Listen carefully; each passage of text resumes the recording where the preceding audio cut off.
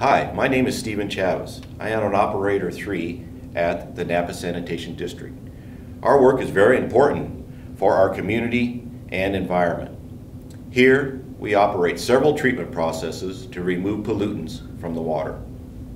My name is Elsa Seal. I'm an administrative assistant at Napa San, and I work in the front office.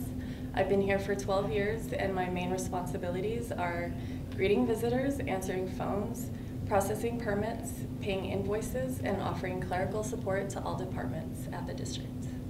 Hi, my name is Jeff Tucker. I'm the Director of Administrative Services and Chief Financial Officer here at Napa San. At Napa San, I oversee budgets, accounting, IT, safety, and fleet management. Hello, my name is Rodrigo Montanez. I've been working for Napa Sanitation District as a laboratory analyst for the past 12 years. Some of my responsibilities here in the district are to perform a wide variety of chemical, physical, and bacteriological analysis.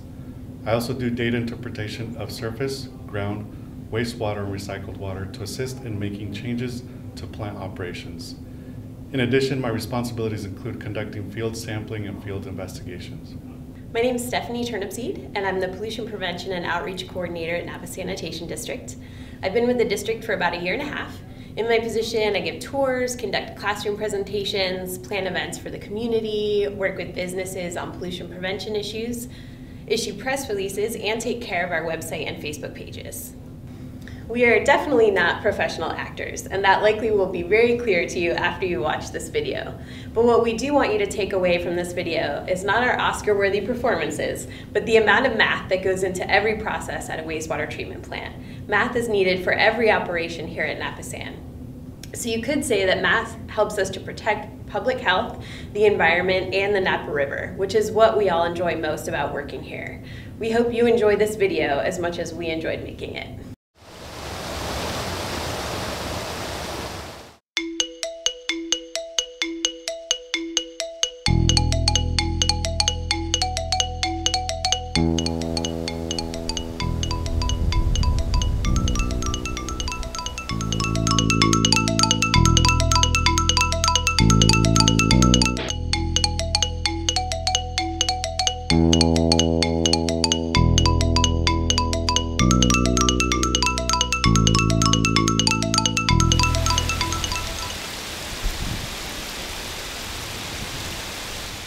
So, this is called secondary treatment. The wastewater has already gone through primary treatment, where we remove debris from the wastewater, such as rags, paper, diapers, wipes, sand, and also heavy stuff like sludge. This water now has dissolved material in it, and we have to get it out. We get the dissolved material out of this process called activated sludge.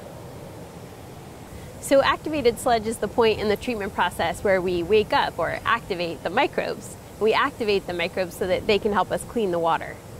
Yes, we use activated sludge process where we grow microorganisms to eat the pollutants as a food source. Just like people, the microbes stay alive because we keep them happy. They need to be wet, fed, and they need oxygen to breathe. Look at all those tiny bubbles. They must be heavy eaters. What is this place?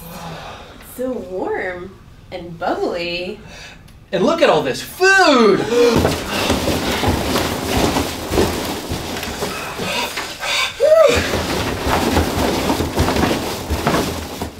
Aeration is one of the largest energy consumers in the treatment plant.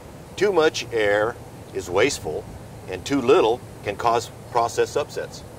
So the microbes like just enough air. That sounds like the story of Goldilocks. Ooh, this is too much. That's too little. This is just right.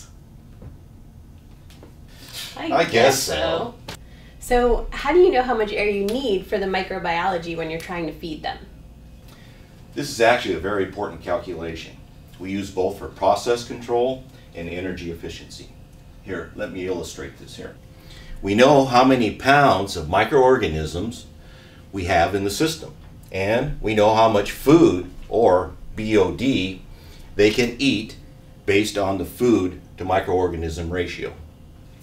Although we have very little control over the amount of food that comes in, but we can control the number of organisms and the amount of air that we add. Okay, I'm following this. So if we know how much food is being added to the system, and we know how much oxygen is used by the microorganisms to digest that food, then we should be able to use math to figure out how much air we need.